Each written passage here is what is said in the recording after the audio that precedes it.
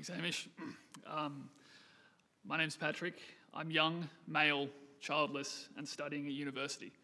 That makes me one of the seemingly few people who won't directly benefit from this year's big spending budget. But I'll be one of the people who'll be paying off the giant debt for decades to come. Does the panel consider the budget to be fiscally responsible? And is it fair to future generations to accrue such a huge debt with no real plan of paying it down? Larissa, what is there isn't a plan to pay it down? Yeah, well, thanks, Patrick and Sophie, for your questions, and the first gentleman too.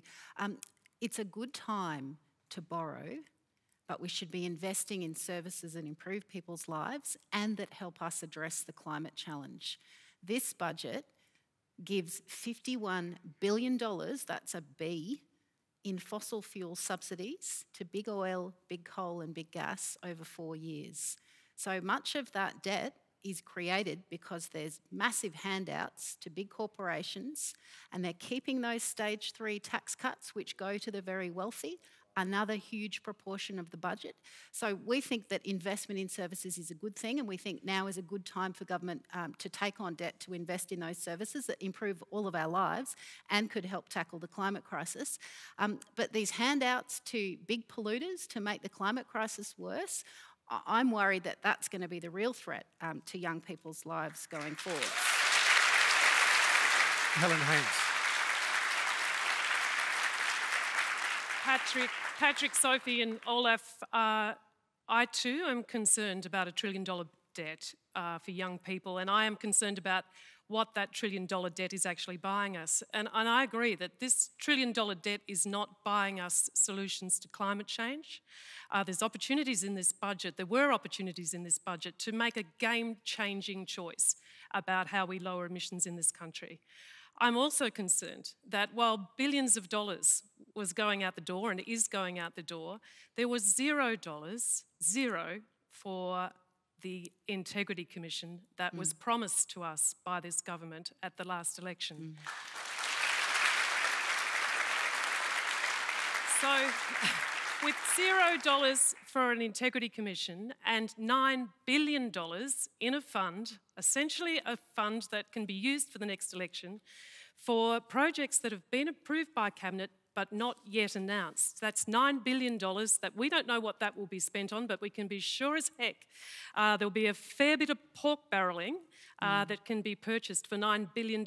And if I was a young person, I'd be pretty concerned about that. So I hear you. Jane Hume, why wasn't there money for an Integrity Commission? Well, in fact, there was money for an Integrity Commission in the 2019-2020 budget. Where is money the set Integrity aside. Commission then? Well, it's being consulted on right now, the Commonwealth Integrity Commission, time. which you have rejected numerous times. No, you haven't. We haven't had The reason why the Labor Party and you the Greens don't want the Parliament. Commonwealth Integrity Commission that's been proposed by the government is because what they would really like is to have show trials, which we've seen in the ICAC in New South Wales, which have damaged people's reputations irrevocably. We're not going to have that in a Commonwealth Parliament. Well, we can't vote on a bill that's all not it is there, is a media fodder. So we've set aside money for that Commonwealth Integrity Commission, and we wait to bring it before the Was Parliament. Eddie O'B going to jail? I've seen the budget papers. I looked for it carefully. $0 for salaries, $0 for an Integrity Commission. The bill's in consultation right now, Helen. The consultation has completed and it was roundly trashed by every expert in the nation.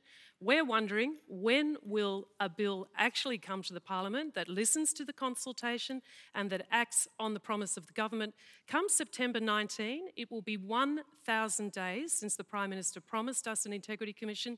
We have $1 trillion of debt. We have no watchdog, no policeman on the beat to monitor this, to actually refer any problems to. Jane Hume, would you agree, given the amount of money that is going to be spent, which many ministers have oversight of, they have the ability to choose how that money is spent and where it's spent in some cases, that actually there should be some form of Integrity Commission in place to monitor that? Well, I saw a list of these so-called slush funds that Labor put out today, or I think, or maybe it was yesterday, and one of them fell under my portfolio, which is the digital economy strategy. Now, that's a $1.2 billion strategy to take the economy to the next level and make that great productivity leap. That's not a slush fund. That's an opportunity for businesses to grow and invest and employ and bring digitisation and productivity into their businesses. It's an opportunity to upscale and upskill existing industries like mining and construction and agriculture, and to bring in new industries like fintech and regtech and the gaming industry, and giving them a 30% refundable tax offset. You know, this is not a slush fund. This is an opportunity for businesses to apply for grants so that they can take their businesses to the next level, and that's how we get out of debt. We grow our way out of debt. We don't tax our way out of debt.